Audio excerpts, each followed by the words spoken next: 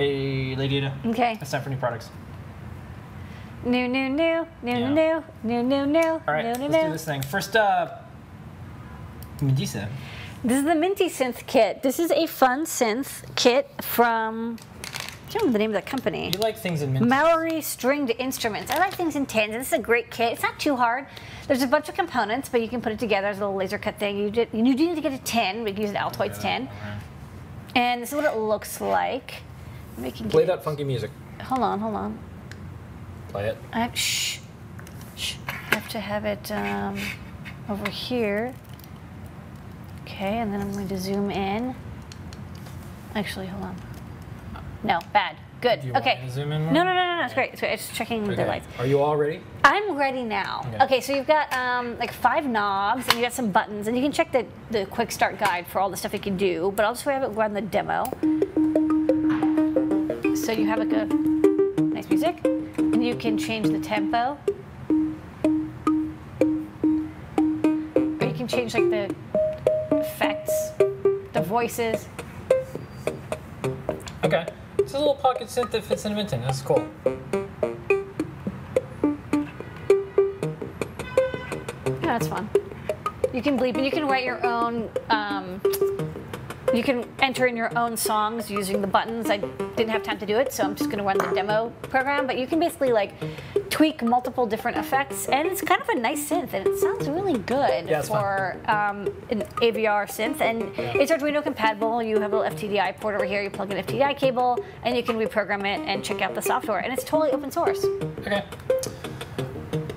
All right. Next up. So this is fun.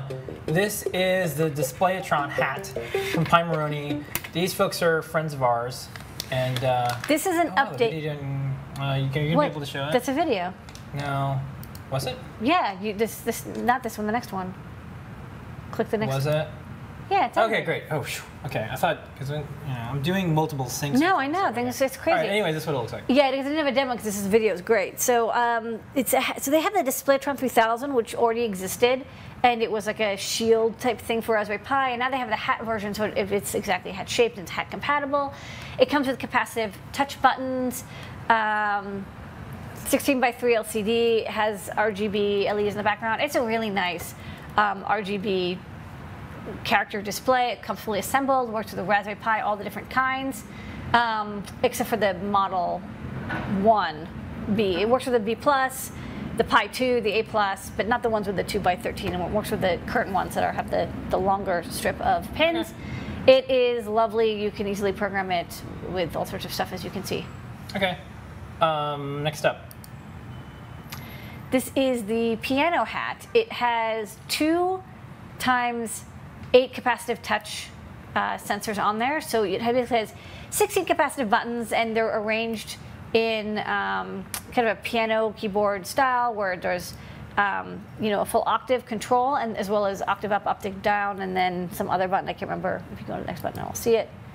Octave up, octave down instruments. So you can, there's some software that they wrote in Python, so you can basically turn it into a little synthesizer. The white LEDs light up when you touch. It's a very cute little hat. Super cute. Yeah. Okay. Next up, we just put these in right before the show. This was the Bakelite. Bakelite Perfboard. So we actually had a request for this because this is something that people would usually get from Radio Shack, and of course Radio Shack doesn't really exist anymore. Radio Shack. So if you want to get Perfboard from us, we have it. So this is Bakelite. And Bakelite, it's not FR4, what is mostly used for circuit boards these days. Instead, it's a paper phenolic with a very, very thin fiberglass coating that you use is just enough just to kind of hold it together. And what's good about this stuff is that you can basically cut it with scissors. So if you go to the overhead, I will show you. I'm going to go to the overhead. To the overhead. We're using these nice scissors that are like, intense, crafty scissors. Just because if you have like a nice pair of fabric scissors, don't use those. But you shouldn't use those for even cutting paper. And then, you have a sheet of this stuff, and then you just cut it down, sort of like it was perforated paper. And so you can cut custom shapes. So like, let's say I want something that's more rounded. You can cut it, and it still has all the pads on the bottom. And so this has been historically used basically this way to make custom shapes. And like if you're making a project and you're like, oh, I have to fit in a box. Wow. And It's going crazy. You can basically make it any shape you want. So it's like a skull PCB. It's yeah, very skull. Yeah, good point. Very skull like. Maybe we'll give it a little bit more chin. Hold on. Yeah. Okay, That's good. for skull part. More skulls. Yeah. So let's say you want to have a circuit board that looks like a skull. It has the standard 0.1-inch space pads. They're all copper pads. They're not connected to each other. So what you do is we have a video from Colin's lab about perforating breadboard, and you basically fold wires over and solder them point to point, and you can sort of drag solder over it. And that's how you would make a circuit like Cellular Arduino compatible that we made on the Perfboard. And the good news about this stuff is, okay, so it's not double-sided. You don't get pads on both sides because it's not through-hole plated. But that's okay. You know, for most projects, this is fine. You just solder on the bottom.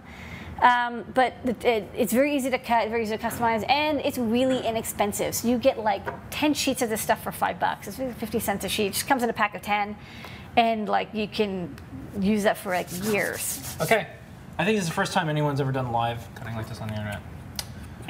Until they pass laws against it, we're going to keep doing it. Okay, yep. Next up, Nimbus, the friendly cloud entity, stopping by. Ooh. Hey, I don't want to store all your data forever. I want to. What do you want? So one of the things I wanted to mention is when we do these Internet of Things projects, we try to stick to the thing that you came up with, Internet Things Bill of Rights, and basically like open is better. And so we're getting ready to open up all of Adafruit.io to everyone. Right now it's beta, private beta. We want more people to join it.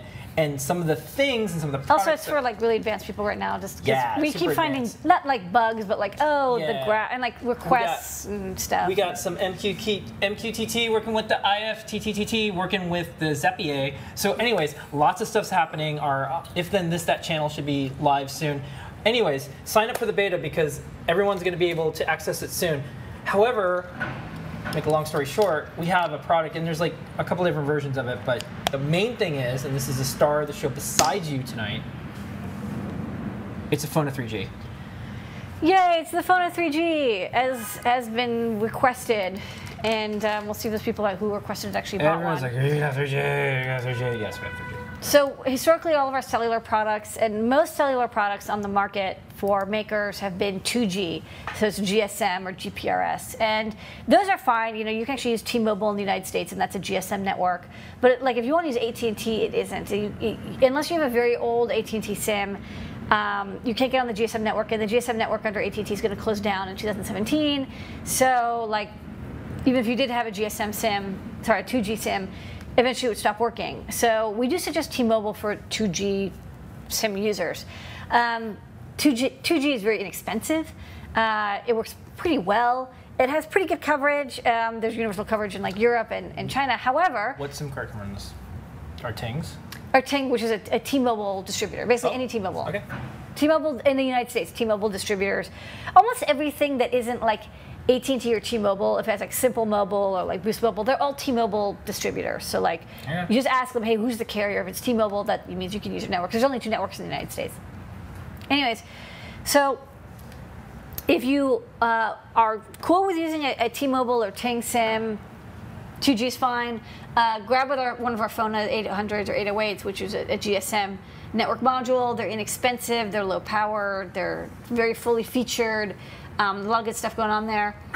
However, if you need 3G, we also have that option. So this is a 3G module. It uses Qualcomm. I have a decapped photo of it somewhere on the product page or in the tutorial. It uses a Qualcomm chipset to basically connect to HSDPA WCDMA. I don't remember the exact thing, but basically I used it. It connected to the 3G network. This means you can use pretty much any SIM in the world because everything now is 3G compatible. And we have 2 different versions. We have American version, European version. That's right. The trade-off is, unlike GSM, which is like quad band all in one, there's 2 versions. There's the A version for America, and the E version for Europe. So you can't swap them. You have to make sure you get the right one. Okay. Because the frequencies are different, and the frequencies aren't like they can't change frequencies from one to the other. Okay. The other trade-off is it's a much more expensive because it's just a much complicated chipset, and it uses more power because it is a higher bandwidth chipset as well. Also, it's optimized. It's much larger too. I mean, there's like a lot of like, unfortunately, like not downsides, but there's trade-offs. If you want 3G, it's not going to be as inexpensive as 2G. It's not going to be as low power. It's not going to be as simple to use. There's some differences between this module and the FONA 800 and 808.